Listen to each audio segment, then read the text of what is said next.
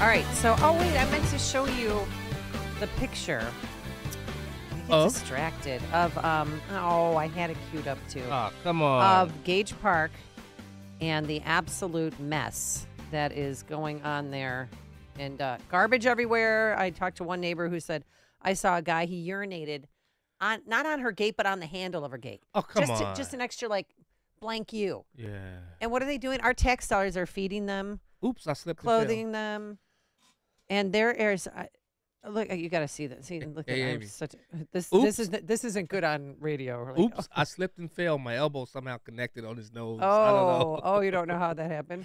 But look at all these cigarette butts. You got to. I'm going to tweet this up. Yeah. Look at them. Look at that. Whoa. That's not snow on the ground, young man. Whoa. Those are cigarette butts by the thousands. Yes, probably more. It's just like if you're going to come here to this country. Yeah.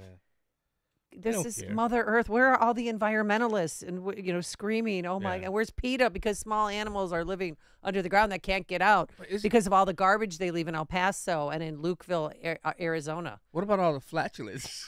Isn't that flatulence? Isn't that causing Big Flatulence the air? Friday? Isn't that causing a lot of problems with climate change? With the CO2 levels? That's a lot of people. About? Yes. All right. So with more on this, we're going to welcome back to the program Chris Amatore. He is a Chicago property owner, and he is housing on his own dime 448. Oh, wait. Now 449 illegals that are here. Good morning, Chris. How are you? Good. How you doing, Amy? Good. So you had a baby, huh? Yeah, we had a baby, which was really great. We had the Chicago Relief Program. They helped us up. They have all of the migrants that I'm housing in their system, and they helped get to the hospital, have the baby, and it was really special. The St. Christopher team and Man in Chicago team were all there, and it was pretty cool. So. Okay, so how many people are? So how is it going? Because you have 449 migrants, illegals, whatever you want to call them, that are in your rental properties. Is everything going smoothly so far? Yeah, everything's going pretty smoothly. I would say. I mean, the only thing that's not is that I'm not getting any money for it yet or anything, because anyone that came after November 15th doesn't qualify for any rental assistance, and then also anyone who came after July 15th doesn't qualify for any temporary work visas. So I guess you could say everyone that I help is people that cannot be helped, So and there were people that were literally on the street, like they were people that were in excess from getting into the shelters, and it was like 2 days before that cold snap we had in when it was like -14. So I kind of made like a on the spot decision, and maybe it wasn't the best decision, but it's the decision I made. And because I don't care what reason you say, Amy. I've heard it all. I go to all like the city council meetings and everything, and everyone has every reason. But to me, there's not one reason why you should let a child sleep in the street and starve. I don't care what the reason is. I probably agree with you that all these migrants shouldn't be here, but what are we going to do about that? We could vote the bums out of office. Yeah, that's for sure. But in the could meantime, stop this because he's putting people's lives in jeopardy. People die every day. They drown in the Rio Grande, and if they're not, sold into sex trafficking or raped along the way, it's not fair to them. AT&T provides proactive recommendations so you get what's right for you. George, sorry, we had a mishap on the board. So what? The people that came here, what are you hearing from them? Are they grateful to you, or they just think that they're entitled to all of this free stuff? No, there's no entitlement, and to tell you the truth, they don't even want any of this free stuff. All they want to do is work. Like, if they could choose a condo with granite countertops for free, or a tent down by the river and a job, they'll take the tent down by the river and a job in a heartbeat. I'm telling you, a lot of people have it. Obviously, there's always going to be a 5% of any group in the world, that are going to be the ones that you said are pissing on the, people's backyard or breaking into a garage or something.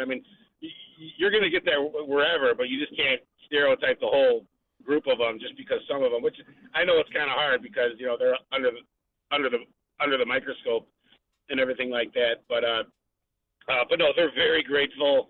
Like I had them all set up on Instacart where I was sending them food, and they all told me to stop. Like they have other ways to get food. They're resourceful, and with the not-for-profit company I started, the St. Christopher Project, I'm employing 60 migrants right now that are, they're not all full-time because, I just started this. And, as of right now, I'm the only one funding it and everything. But they work their tails off, and they're picking up garbage. No one wants to do that job that currently lives in Chicago, not that I know of. I pick up garbage all the time on my block, all the time. And if a sewer cover is got leaves in it, I get out my shovel and I move it and bag it and get it out. But so they're picking. All right, let's talk about yesterday, because Gage Park, again, people complaining that they're drinking, doing drugs, staying out late, disrespecting the neighborhood, all those cigarette butts, all that garbage. How many people did it take, and how many bags of garbage did you fill yesterday? Yesterday we filled over 100 garbage bags, so about 100. I think it was like 120 about. But we did everything. We didn't just do the park. Yeah, like if you go 2 blocks away from the park, we did all the alleys, the streets, and everything. Kind of like what you said, the areas that, if it was your house, that you would clean the front of it and stuff like that. So, a lot of that wasn't from the migrants, but we just cleaned it anyway because at City Hall meeting 2 days ago, there was like probably 10 people from Gage Park that were there to complain about the shelter, and they have a very good reason to complain. Like they said, like there's a program for disabled people that they can't do now because the field house is being taken and all this. And I agree. The last place that migrants should be is in a field house in a neighborhood. Yeah.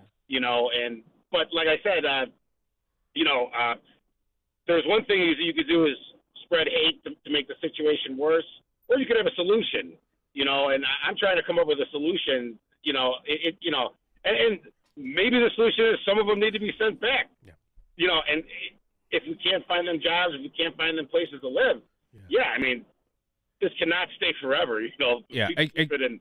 Still there, Chris, I think it's admirable what you're doing, but I don't think it's hate that Americans are expressing. I think it's frustration with our government that we've allowed 10 million people into our country, and some of them we don't even, and that's what we know. And they're basically, look at, we didn't have money for our own veteran homeless people, but somehow we found veterans out of hotels in Massachusetts. Yes, but somehow we found money. And homeless shelters in Massachusetts for migrants. Right. Somehow we found money for this situation. Listen, I can only imagine how much money you're losing by housing these illegal immigrants. I can only imagine. What's been the police calls for service at your properties? Has there been a lot of police activity? Oh no. Also, our block is the cleanest in the whole neighborhood. Yeah. Because that's kind of a thing I have with them. Like, hey, if you're not paying rent, every morning you're out here cleaning the street because the neighbors are going to be at least happy they have the cleanest block on the. So that's good. All 15 addresses, and like I said, and they also get paid to go out, but they don't get paid for that though. Well, what about yesterday? Did anybody from inside the shelter help clean up their mess that they made?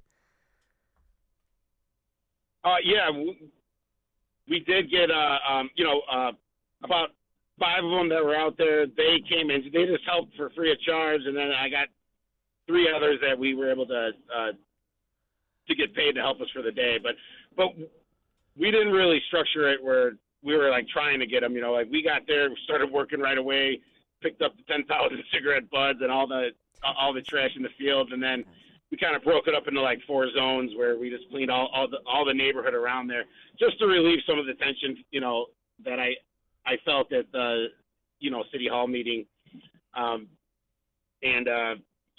also too, Amy and Dan, we have a real cool program too, where if you go on our X or Twitter account, you could go to our pinned post, and you could put a picture of anywhere in the city of Chicago and the address. And so all you got to do is post a picture and an address, and the St. Christopher Project will clean that area. So if there's like a really like annoying, let's say you're driving by work every day and you constantly see this vacant lot that's like covered with garbage, put a picture and an address on there, and then we'll reply to that with a picture of it clean. Okay, and what's the Twitter handle or the X handle? Yeah, that's at St. Chris Project. So like ST Chris Project. So if you go on that, you could post a picture of that. So it's kind of a good way to get the community involved and also to, kind of, I always call it, the migrant opportunity. I mean, I understand it's the migrant crisis, but, I'm just trying to, and everything you say are great points and everything, but like I said, all I see is the city of Chicago. I mean, I work on the south and west side every single day. I'm on the street. And literally, kind of like what you said, Dan, is or if it was Amy who said it, I forget. When you say about like the actual like we were saying about the people in Massachusetts, and everything like that. But I mean, there's really nothing we could do about that. And there's a perfect example. I was in an alderman's office, and I was waiting to see the alderman, and while I was waiting, I heard a homeless person that was in there talking with the alderman, having a cup of coffee, discussing his options. I would say he was experiencing homelessness. He was also a veteran, too. But, I mean, my brother's a veteran. He went to Iraq. I'm a huge veteran supporter. I'm not trying to say anything about that. But the fact of the matter is, he was able to go in and talk to an alderman and have a cup of coffee in a nice warm room and discuss his options of homelessness and what program does he want to pick. Right. Now, put yourself in a migrant's shoes. They have nothing. And no alderman would even open the door to them to even come in there to talk to them. And they have Carlos no Romero help Rosas whatsoever, would.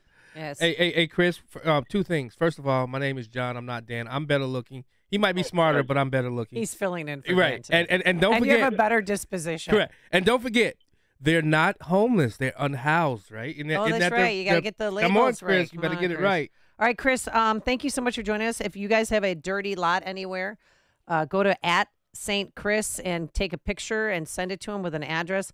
Got a text message. Amy, send him a picture of City Hall. There's plenty of garbage in there. Hey-o. Oh, God. All right, Chris, thank you so much, and we'll have you back. All right, have a good day. Okay, thanks. Chris Amatore, he joined us on our turnkey.pro answer line. The stories you need to know to start your day. This is Chicago's Morning Answer on AM 560. The Answer. There is a place in northern Illinois that people have come from all around the globe seeking treasure. It's amazing. I didn't know what to expect, but when I got there, I was surrounded by all kinds of gold and silver. An actual place where you're surrounded by treasure? I've known that gold and silver were a good investment, but I really didn't want to buy it through